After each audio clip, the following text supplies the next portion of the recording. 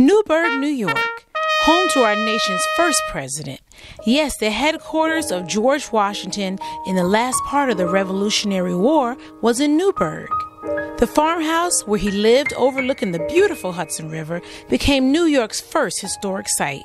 The beautiful Hudson River is named after Englishman Henry Hudson, who was looking for a swift route to China.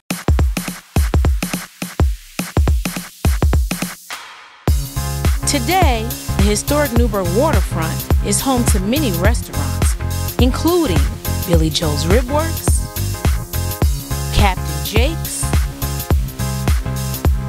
Cena 2000,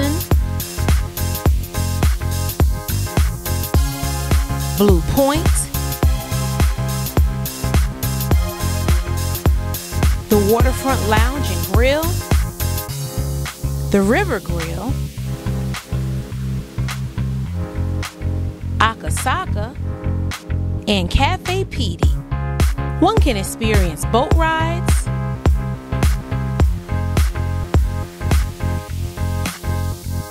nature,